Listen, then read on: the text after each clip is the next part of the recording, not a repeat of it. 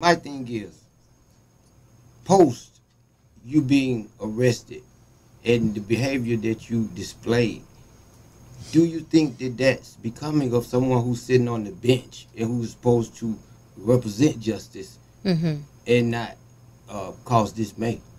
Well, I would say this. At the beginning of the day and at the end, I'm a human being and I deserve justice just as you do.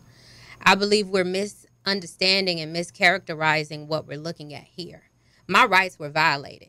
So you're talking about someone who fights for your rights, and I protect you. I protected you as a lawyer. I protected you as a prosecutor. I protected you as a judge. Where's the protection for me? Where's the protection for women? Where's the protection for black women? There you go. What's going on, party people?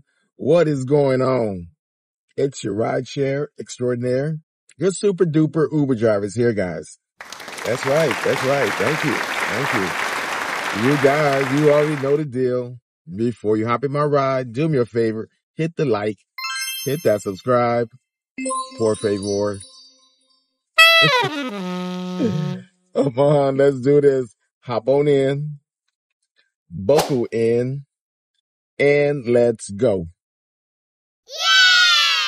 Okie dokie. Party people, welcome back. And if you're new to my channel, thank you for hitting that subscribe button. All right, Ken, folks, what are we talking about today, folks? Man, oh man. So the pit bull in the wig has been put down. Not literally, but Christina Peterson, I'm not going to call you Judge Peterson anymore because Miss Peterson has been disbarred. She's been fired. Aww. Yes. Now, this is not only because of this incident at the nightclub. She's had several infractions since she's been a judge, a probate judge. Now, Fox 5 here has over 30 of her ups. And so now she has been known as systemic incompetence. In other words, she's a fuck up. An extraordinary development tonight in the long-running investigation into Douglas County Judge Christina Peterson. In a rare move, a hearing panel decided Peterson is guilty of, quote, systemic incompetence and should not remain in office. Now, imagine, guys, imagine you're 38 years old. You're a female, a black female. You've been elected as a probate judge. Okay. With this appointment in Douglas County, you become the highest paid state employee, the highest, even higher than the governor. Yes, because some way the probate, if she finds you, she get to pocket the money. And she's been caught abusing that power. She put a young lady in jail for just updating her marriage certificate. Put the lady in jail for 2 days and ordered her to pay $500. I just don't have a memories of my dad. I don't know who he is. The most troubling, wrote the panel, Peterson's decision to jail this woman for trying to amend her marriage certificate to include the real name of her recently discovered father. Did you go to this hearing with any idea that you may be going to jail? No. PJ Skelton served 2 days of a 20-day jail sentence for contempt before her husband could pay a $500 fine. Such a hasty and shockingly disproportionate reaction is the hallmark of Peterson's intemperance, wrote the panel. Yeah. So little shit like that got her caught up. Her head's too big. Peterson, meanwhile, saying in a JQC hearing that the real tragedy is that she didn't get enough credit for making county history. I'm the first African-American female and Democrat. Yes. Any publications that you're aware of that ever acknowledged that fact? I was never celebrated or congratulated. And that's another thing. She got on Facebook and whined about nobody celebrating her for being the first black judge in Douglas County. Big deal. Big fucking deal. Hoopla. You know, she was too ghetto-ish. They call it a strag. She's a strag. The JQC complaint, on her birthday last August, Peterson posted this on her official Christina J. public Instagram page. A picture of herself wearing a birthday tiara and listing her Cash App account. Quote, if anyone feels like sharing their quarantine wealth. When JQC investigators contacted the judge this year, the complaint says Peterson explained she thought that post was to her private personal page, and I was wondering on that day why I was getting Cash App from people I didn't know. The JQC said in her Instagram bio, Peterson called herself Judge-elect. We have a lot of Strags out here. I said the story before. If you go down to Clayton County has the magistrate court has 9 judges. Out of those 9, there's 7 black females. 7 of those black females are Strags. Okay, look at this one here. You see this one with the big arms? She will eat your ass up. Okay, so guys, if you're ever in Clayton County and you get pulled over and you got to see one of these judges, your ass is grass. All right, kiss your butt goodbye. Because these judges are nothing but pit bulls. Pit bull, German shepherds, and Rottweilers over here. And hyenas. Okay? Yeah, all these Strags, talking about they're professionals. 9 times out of 10, they're not professionals.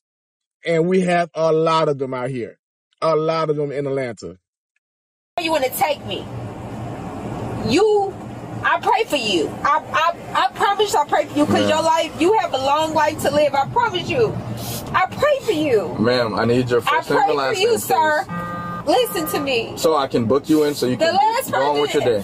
So you can go on with your day. Sir, the last person that ever tried me like this died 30 days later. I pray for you. And I pray for you. My God. Whole thing. She is 38. She had all her life ahead of her. But she couldn't manage because, for one, she's not married. So she'll have no accountability, nobody to check her. And she got no kids. Just nothing but weaves and BBLs. You have the ability to call a special election to give the homeowners the opportunity to come, congregate, nominate, and elect their own board. So I can only go by our legal. It's not third party. The probate judge knows what she's talking about. Listen to her. She got 2 pending lawsuits against us right now. You're going to follow the law. You're going to follow the law. Do what the Supreme Court tells you to do. How about you pay attention to that? Why you stole the $70,000 from your plaintiffs? Give them their money. If you're suing and you're getting money or you're taking something from this community, I don't think you should be speaking out like that. Don't take that from somebody who ain't got nothing. So you're going to continue to be not having things you don't follow the law. So now somebody took a needle and popped that big head of yours and took all the hot air out your ass now. Now what? What you gonna do? I know Uber Eats is hiring. Come on in. Come on in. Did you punch a police officer? Absolutely not. I never really knew a police officer was there. My focus was on the victim. Do you think that you exercised good judgment as a judge when you were in the backseat of that police car, not giving him any of your information? No, it wasn't the best judgment, but I can say I wasn't comfortable with speaking with that officer. I was just so devastated and just so frustrated on how this man decided to treat me without cause. One thing that I was proud of when people talk bad about Atlanta, I just say shit like, well, at least we're not New Orleans. What? New Orleans is bad too.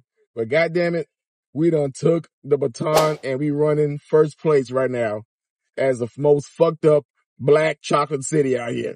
Jesus Christ. We've been catching L's ever since we lost the Super Bowl. Man, we never recovered since. But when something happens to me, y'all are like, that's not becoming. Like, the thing is, I shouldn't have to cuss. The people out there should have been fighting for me. They should have been advocating for me. So yeah, it's very frustrating, and it's not becoming. But in that moment, I was a woman that had been hit by a man. I'm not used to that. This is all your fault. Look yourself in the mirror, and say, shit, I fucked up. Once you start saying that, start taking accountability, get on the TV and say, damn, I fucked up. then we'll probably start looking at you differently. But you're going around and say it's not my fault, his fault. I was trying to help. No. We're tired of this. And so the next domino is going to fall is Fani Willis. This is a precursor for Fani Willis. They're coming after you as next. We see that Ashley Merchant has just pressed another lawsuit on your donkey ass. Yeah. Holding records, not exposing records they've been asking for. Jim Jordan, the same thing, asking for public records that you're holding on to. You're holding on to them for? What you hiding? But don't worry. Once your ass get disbarred and get kicked out of DA, we don't want to hear it because they gave you chance over chance, and you walking around untouchable. Nah, don't worry. Supreme Court of Georgia is going to touch your ass. Anyway, that's my thoughts for the day. If you guys got any value out of my content, do me a favor. Hit the like. Hit that subscribe. You see that notification bell? Turn on that notification bell so you get my latest and greatest. Share this content with your best friends and tell your mama I said hi. All right. Till next time, guys, I'll see you again. And all you Pitbull Strags, get your ass off my lawn.